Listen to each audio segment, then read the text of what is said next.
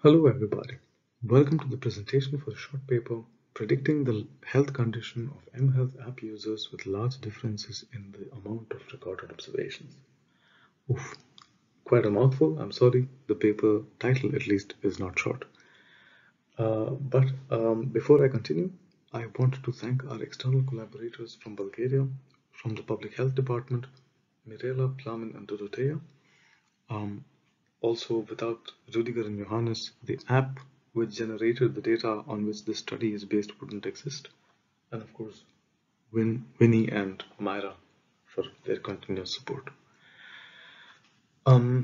Yes, so as you see from the title, we deal with an mHealth app, and the problem that we have is that the data generated by this app, there are large differences in the amount of data generated by different users of this. So to give you a quick technical backdrop of what the app is doing, it is an mHealth app that collects ecological momentary assessments, which is basically ecological because you are assessing the disease in its natural habitat. So you're not taking the patient out of wherever he is and putting him in a hospital, for example. It's momentary because unlike most questions that a doctor would ask you, which is how did you feel last week, the momentary assessment asks about how you feel at that moment. So not only is it ecological, as in how you feel when you go about your everyday life, it's momentary, as in it's asking at different times how you feel at that moment. So the ecological momentary assessment is somehow a weapon in the mobile crowd sensing quiver, let's say. So this enables to sense the current state of a disease through the use of mobile apps. So the typical path that a user takes through one of these apps is shown below for the exact case of the app that we use in this study, but most apps behave similarly. So when you install the app and log in for the first time, you have the user registration, at which point you're presented with the user registration questionnaire. So this collects, for example, information about the general state of your disease, some demographics and so on, which is asked from the user only once. The other questionnaires we have are the food, random, and end of day questionnaires. So these are basically questionnaires that are asked multiple times. So these form the time series, which are the basis of the study. And we focus particularly on the end of day questionnaire. And the thing that we try to predict is the feeling and control that the user has over their disease. The reason this is what we care about is because the study is funded by a European Union project from Horizon 2020 called CRODIS, and this is about helping patients manage chronic diseases better.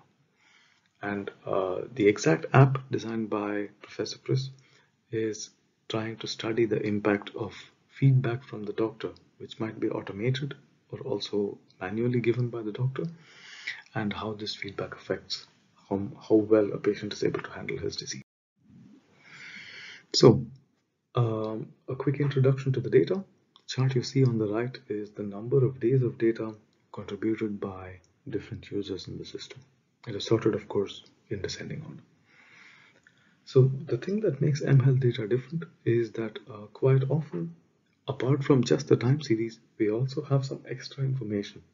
So we know something about the patient, like their age, their gender, the nature of the disease, or the strength with which they were suffering when they joined the platform, etc. And we also know from previous experience that the patients develop sometimes in idiosyncratic ways, so they are best predicted given themselves. We have some data issues, which of course we have to complain about as scientists. So one of the big problems is that data can come in irregularly. This is a problem also because many time series algorithms out there assume that your observations are equidistant, for example, hidden Markov models. And of course, since you're asking humans to fill out a questionnaire, maybe they don't feel like answering all the questions all the time, and this gives us a lot of missing values.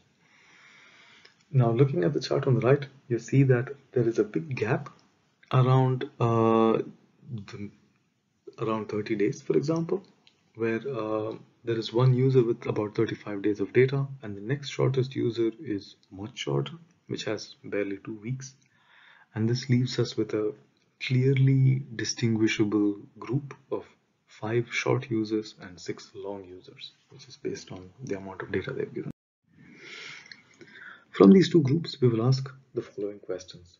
So, how well can we predict short users given long users? So, how will the short users develop given how the long users have developed, because you have a lot of data on them?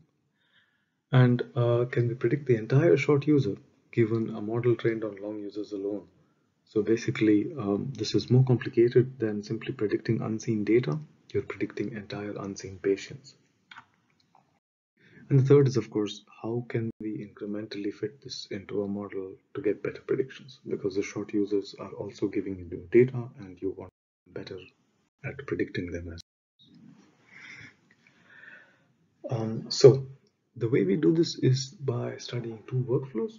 So we have the prediction problem, which is to predict tomorrow's end of day feeling in control given today's end of day questionnaire.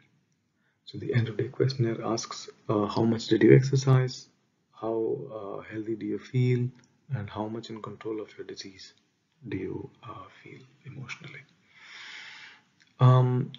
Given that our data set is not so large, as you saw also from the chart, we are restricted to very simple models. So we have the transfer learning scenario where we train a linear regression on data from the long users, and we try to predict this on the short ones. We also have a user k-nearest neighbors regressor, which is a user level model, which is every user basically gets his model. And we use this to predict the user's future. So this basically is trying to predict the user's future given the user's past.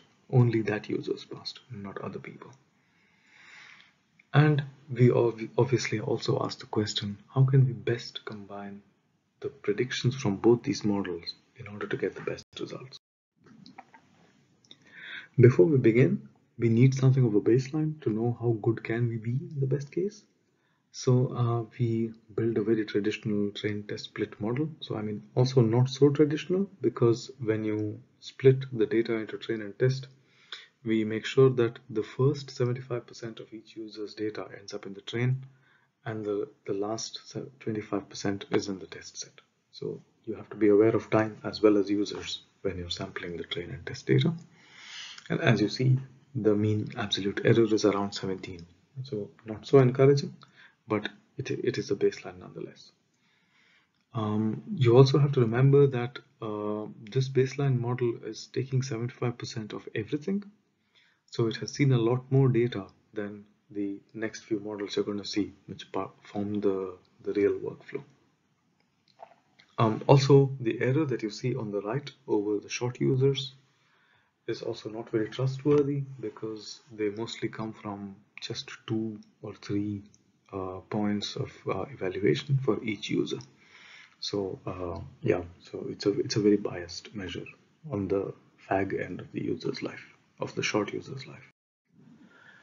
Okay, so transfer learning from the long users to the short ones. To the question, do long users predict short ones? The answer is on the right.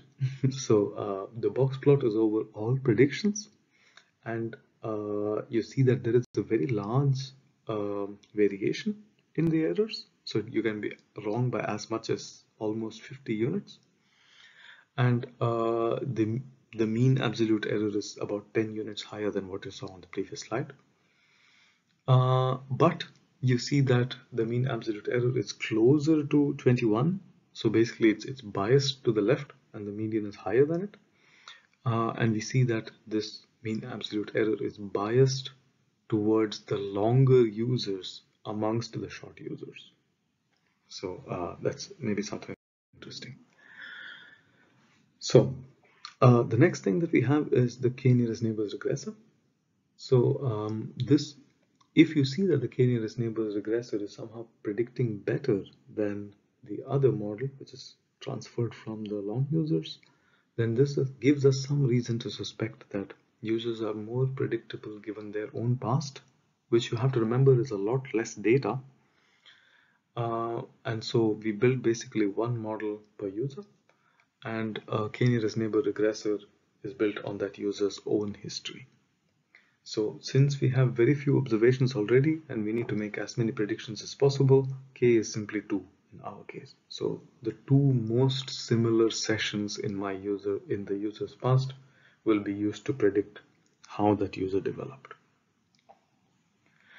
You see basically that the k-nearest neighbor regressor has even larger errors than before, but both the mean and the median errors are lower. So the mean absolute error is lower, and also the median errors, overall predictions, is lower. This stresses the need to make some kind of good combination, and that's what you see here. So for at each point at which we make a prediction, so all the way from the first prediction we make to the last prediction we make, we looked at the average error over all users. And you see that the linear regressor becomes worse and worse over time, and the k-nearest neighbor regressor becomes better and better over time. But since you saw already that the KNN regressor makes some really large errors sometimes, we basically formed a weighted combination of both these methods. So if a particular method predicts really well for a particular user, then we give it a better weight, and yeah, we compute the weighted average based on that. So that concludes our presentation. Thank you for your attention, and I look forward for your questions.